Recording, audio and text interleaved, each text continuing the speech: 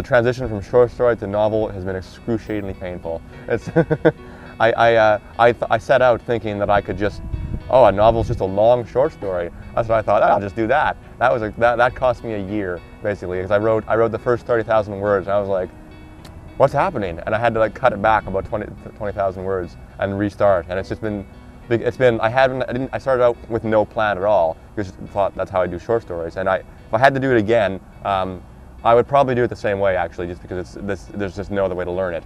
But for my next book, we'll have a tentative plan, just a series of points to hit, and then I'll follow the voice to those points, I think.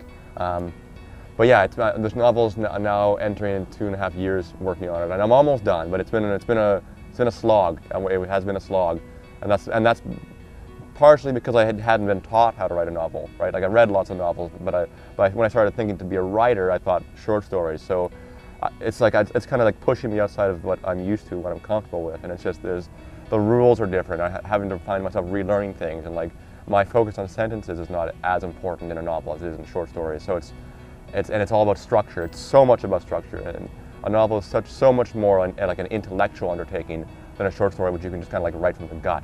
And it's just been a completely foreign undertaking actually. And I'm looking forward to having it done so that I can go back to writing a couple short stories. Though I've been told that I can't publish another short story collection for about 12 years because they don't sell, sadly. But I'm gonna on the sly, I'm gonna be writing short stories. Just don't tell the people in charge.